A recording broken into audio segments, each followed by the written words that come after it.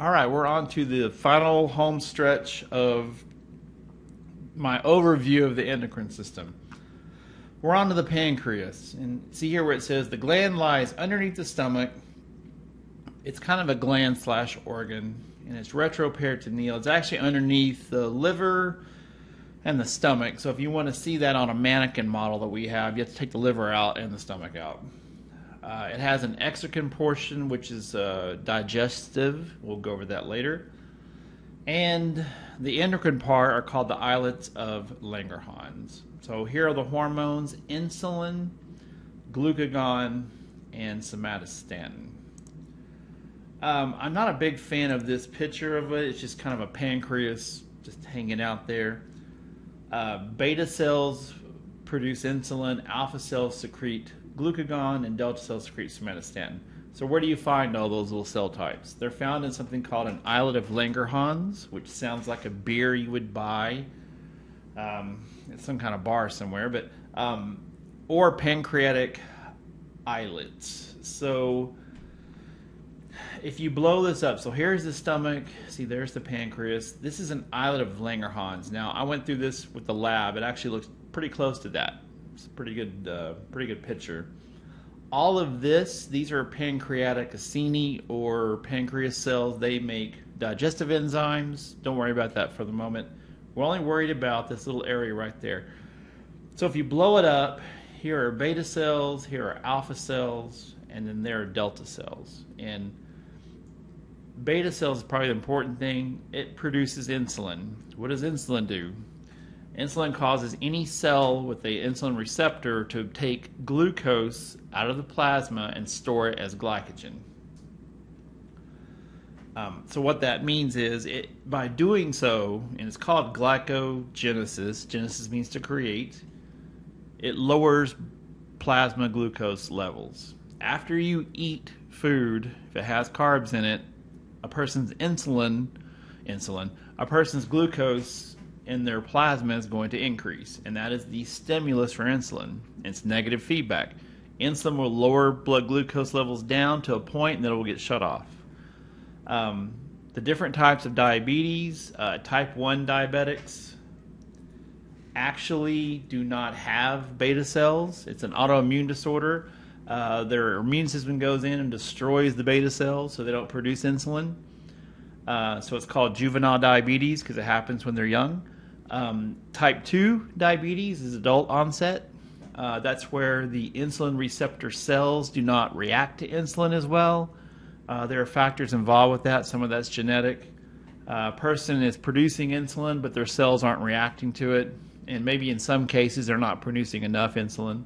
And then you have what's called gestational diabetes, which happens to people who are pregnant. Pregnant females, the placenta starts taking out insulin out of their blood, and as a result they have high glucose levels. So it's called gestational diabetes, and it goes away as soon as the baby's born. So that's insulin. Glucagon is the opposite. If a person's glucose levels in their plasma have bottomed out, glucagon is designed, it gets released to raise them back up again. And this glycogenolysis, remember lysis means to break down. The glyco part refers to glycogen. What ends up happening is all the cells that store glycogen, they break off the little glucose units and they put it back into the bloodstream. So like it says there, stimulating the liver to break down glycogen into glucose. And they can convert other things, which is called gluconeogenesis, which is new glucose, can convert other things into glucose as well. All right, we are on the home stretch. That's actually a really good picture. So, pineal gland. Little guy in the back of the brain. Here, you can see it. It's a pea-sized structure buried deep in the brain of humans. And it says noted 2,000 years ago, this seat of the soul was thought to act as a valve that regulated the flow of spirits.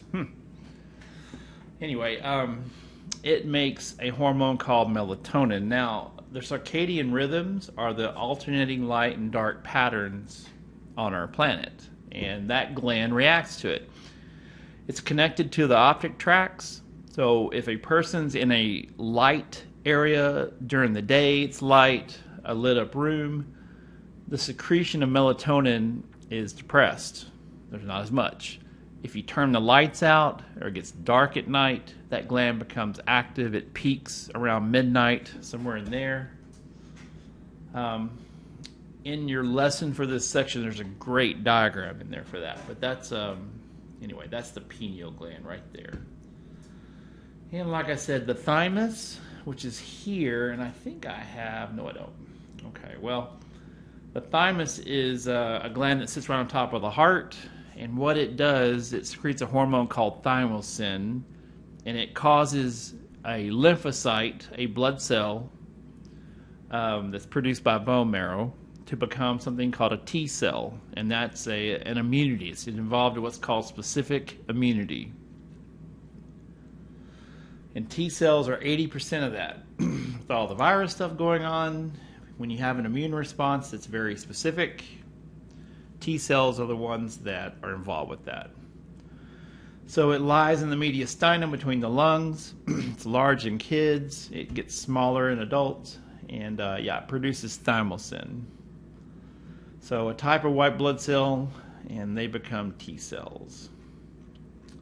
And that, boys and girls, ladies and gentlemen, is all of it. We're going to cover these later.